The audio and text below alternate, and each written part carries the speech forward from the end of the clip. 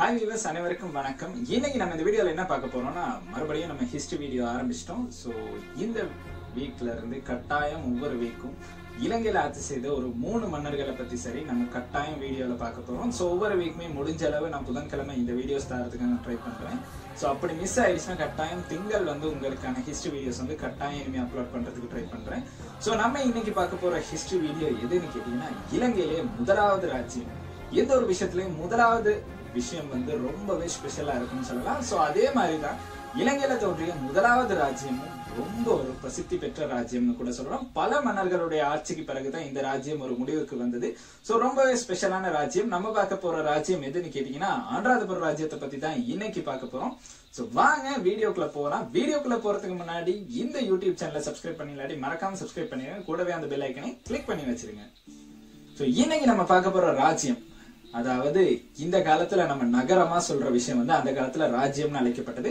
So பல இடங்கள்ல இலங்கையில ராஜ்யங்கள் நிலவியது. அதுல குறிப்பிட்ட சில ராஜ்யங்கள் வந்து ரொம்பவே பிரசித்தி பெற்றிருந்துச்சு. அது எதுன்னு கேட்டீங்கன்னா அனுராதபுர ராஜ்யம், புலனறுவை ராஜ்யம், யாப்பகுவ ராஜ்யம், தம்பதினிய ராஜ்யம், கோட்டை ராஜ்யம், அது கூடவே கம்பளை ராஜ்யம், குருநாகலை ராஜ்யம், கண்டி ராஜ்யம். கடைசியா முடிவடைந்தது கண்டி ராஜ்யத்துல தான் முடிவடைஞ்சு. ஆரம்பம் அனுராதபுரத்திலையும் முடிவு வந்து கண்டி ராஜ்யத்துல. முதலாவது மன்னன் பண்டுகாபேனும் கடைசி மன்னன் ஸ்ரீ விக்ரமராஜசிங்கனுடைய தான் இலங்கையிலுடைய முழு வரலாறும் முடிவடைந்ததாக கருதப்படுகின்றது.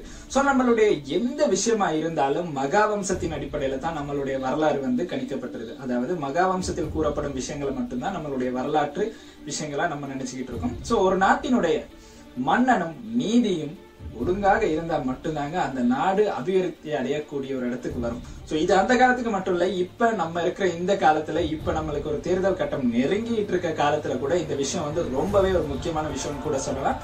சோ தீர்மானம் உங்களுடைய கையில தான் இருக்கு, அது வேற விஷயம். சோ நம்ம வீடியோல பார்க்கலாம் இலங்கையில முதலாவது ராஜ்யமான அனுராதபுர ராஜ்யம் எந்த மன்னனுடைய ஆட்சியில் ஆரம்பிக்கப்பட்டதுன்னு பார்த்தோம்னா பண்டுகாபே மன்னனுடைய ஆட்சியில தான் ஆரம்பிக்கப்பட்டதுன்னு சொல்லலாம். ஒரு மிக முக்கியமான ஒரு மன்னர்னு சொல்லலாம். ஒரு நாட்டினுடைய அதாவது இலங்கையருடைய வரலாற்றையே ஆரம்பிக்கும் மன்னன் யாருன்னு கேட்டீங்கன்னா பண்டுகாபே. இந்த மன்னனுடைய பேரை நம்ம எப்பயுமே மறந்திருக்க கூடாது. காரணம் ஏன்னு கேட்டீங்கன்னா ஒரு நாட்டின் ஆரம்ப மன்னனான முதலாவது மன்னன் வந்து நம்ம எப்பயுமே ஞாபகம் வச்சிருக்க வேண்டிய ஒரு முக்கியமான மன்னன் கூட சொல்லலாம். சோ அந்த அளவு பிரசித்தி பெற்ற ஒரு மன்னன் தான் பண்டுகாபே மன்னன் கூட சொல்லலாம். தந்தையோட பேர் என்னன்னு கேட்டீங்கன்னா தீககாமினி. சோ தாயுடைய பேர் என்னன்னு கேட்டீங்கன்னா உன்மாத சித்ரா. சோ இவங்க ரெண்டு பேருமே ரொம்பவும் பிரசித்தி பெற்றவங்க கூட சொல்லலாம். சோ பண்டுகாபே இந்த ஆட்சி வந்து அனுராதபுரத்தை மையமாக கொண்டே ஆரம்பிக்கப்பட்டது. இதன் காரணமாக தான் அனுராதபுர ராஜ்யம் வந்து இலங்கையிலே முதலாவது ராஜ்யமாக அறிவிக்கப்பட்டது. சிறு வயதில இருந்தே ஆட்சியை கைப்பற்ற வேண்டும் என்ற ஒரு ஆவலுடன் இருந்த ஒரு மன்னன் கூட சொல்லலாம். பிற்காலத்துல ஆட்சியை கைப்பற்றி அனுராதபுர ராஜ்யத்தை தலைநகரமாக கொண்டு ஆட்சி செய்யவும் ஆரம்பித்தார். சோ இவருடைய ஆட்சி காலத்துல தான் அனுராதபுர அதாவது நகரம் வந்து மெருகூட்டப்பட்டதுன்னு கூட சொல்லலாம். சோ அவர் தான் அதுல நகர எல்லைகள் எல்லாம் அமைச்சு சோ அரண்மனைகள் அமைத்து அவருடைய ஒரு முக்கியமான விஷயம் எதுன்னு கேட்டீங்கன்னா அனுராதபுர ராஜ்யத்துல இருந்த எல்லா விஷயங்களையுமே அபிவிருத்தி செஞ்சது அவருடைய மிகப்பெரிய ஒரு பணியாக சொல்லலாம். பூங்காக்கள் அமைத்தாரு, மலசல கூடங்கள் அமைத்தாரு, வைத்தியசாலைகள் அமைத்தாரு. அங்க இருந்த மக்கள் அனைவருக்குமே தேவையான சகல வசதிகளையும் செய்து கொடுத்த ஒரு மன்னன். பண்டுகாபே மன்னன் அமைத்த முதலாவது குலம் எதுன்னு கேட்டீங்கன்னா பசவ குலம். சோ இலங்கையிலேயே பல குலங்கள் அமைத்த மன்னர்கள் இருக்காங்க. ஒரு நாட்டை தன்னுடைய தலைநகரத்தை அபிவிருத்தி செய்வதன் மூலமாக தன் நாட்டையும் அபிவிருத்தி செய்ய முடியும் என்று நிரூபித்து காட்டிய ஒரு மன்னன் கூட சொல்லலாம். நம்ம அனைவரும் இவரை முன்னுதாரணமாக கொண்டு இருக்கக்கூடிய அளவுக்கு முன்னுதாரணமாக ஆட்சி செய்த ஒரு மன்னர்னு கூட சொல்லலாம். அடுத்து நம்ம பார்க்க போற மன்னர் யாருன்னு கேட்டீங்கன்னா அனுராதபுர ராஜ்யத்தை ஆட்சி செய்த 2வது மன்னர். இவருடைய ஆட்சி காலத்துலதான் இலங்கையில பெரிய மாற்றம் ஏற்பட்டுச்சுன்னு கூட சொல்லலாம். இலங்கையிலே ஒரு முக்கியமான மதம் இலங்கைக்கு கொண்டு வரப்பட்டது கூட இவருடைய ஆட்சி காலத்துல தான். சோ அது என்னன்னு கேட்டீங்கன்னா 2வது மன்னன் யாருன்னு கேட்டீங்கன்னா தேவநம்பிய தீசன்.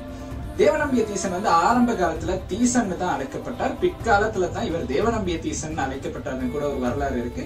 தீசனுக்கு வந்து 9 சகோதரர்களும் 2 சகோதரிகளும் இருந்தாங்க. சோ ரொம்ப ஒரு மிகப்பெரிய குடும்பத்துல இருந்து வந்தவர் தான் தேவநம்பிய தீசன் கூட சொல்லலாம். சோ அவருடைய தந்தையின் மறைவிற்கு பின் தீசன், அதாவது தேவநம்பிய தீசன் ஆரம்ப பேர் வந்து தீசன் தான் இருந்துச்சு. சோ அவர் ஆட்சிக்கு வந்தார். சோ இவருடைய ஆட்சி காலம் இருந்த காலத்துல தான் இந்தியாவில அசோக பேரரசின் ஆட்சி காலமும் நிலவியது.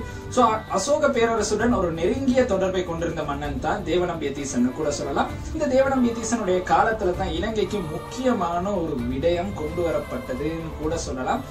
சோ அசோக மன்னனின் புதல்வனான மஹிந்த தேரரின் வருகை கூட தேவநம்பிய தீசனுடைய காலத்தில் தான் நடைபெற்றதுன்னு கூட சொல்லலாம். இலங்கைக்கு பௌத்த சமயம் முதன் முறையாக கொண்டு வரப்பட்ட காலம் எதுன்னு கேட்டீங்கன்னா தேவநம்பிய தீசனுடைய ஆட்சி காலம்னு கூட சொல்லலாம். சோ இவருடைய ஆட்சி காலத்துலதான் இலங்கையில் முதலாக பௌத்த சமயம் நிறுவப்பட்டதுன்னு கூட சொல்லலாம். சோ இவருடைய ஆட்சி காலத்துல மிகவும் முக்கியமாக நடந்த ஒரு மிகப்பெரிய விஷயம் கூட இதுதான். சோ அந்த அசோக மன்னனால் வழங்கப்பட்ட ஒரு பேர் தான் தேவநம்பியங்கிறது. சோ அது பிற்காலத்துல இவர் தேவநம்பிய தீசனாக அழைக்கப்பட்டார். பிற்காலத்துல இது மட்டும் இல்லைங்க, இன்னொரு முக்கியமான விஷயம் கூட நடந்துச்சு. நம்ம எல்லாத்துக்குமே தெரிஞ்ச பிக்குனி சங்கமித்தையின் வருகை கூட தேவநம்பிய தீசனுடைய ஆட்சி காலத்துல தான் நிறுவனிச்சு. சோ அவங்க தான் வெள்ளரச கிளையை முதலாக இலங்கைக்கு கொண்டு வந்தவங்கன்னு கூட சொல்லலாம். ஜம்புகோல பட்டினத்துல அவங்க இறங்கும் போது தேவநம்பிய தீசன் இங்க இருந்து அங்க சென்று கோலாகலமாக அவர்களை வரவேற்றது கூட நம்ம எல்லாத்துக்குமே தெரிஞ்ச ஒரு மிகப்பெரிய வரலாறுன்னு கூட சொல்லலாம். சோ வரலாற்றுல 2 முக்கியமான சம்பவங்களை நிகழ்த்திய ஒரு மன்னர்னு கூட தேவநம்பிய தீசனை சொல்லக்கூடிய ஒரு வகை இருக்கு. 2 வரலாற்று முக்கியமான விடயங்களை நிகழ்த்திய ஒரு மன்னர்னு கூட சொல்லலாம். சோ ரொம்பவே வரலாற்றுல முக்கியமான இலங்கை வரலாற்றிலேயே பெரிய ஒரு மாற்றத்தை ஏற்படுத்திய மன்னன் எப்பவுமே நம்ம ஞாபகம் வச்சிருக்க வேண்டிய மன்னன் தேவநம்பிய தீசன் கூட இருக்கு. மகிந்த தேரரின் வருகைக்கு பிறகுதான் இலங்கையில விகாரைகள் அமைக்கிறது ஆரம்பிக்கப்பட்டதுன்னு கூட சொல்லலாம். சோ முதலாவதாக அமைக்கப்பட்ட ஒரு விகாரம் எதுன்னு கேட்டீங்கன்னா திஸ்ஸமஹாராம.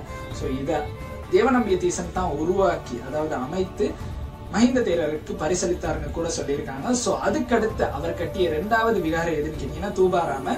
சோ அது கூட இன்னுமே அனுராதபுர ராஜ்யத்துல காணப்படுதுன்னு கூட சொல்லலாம்.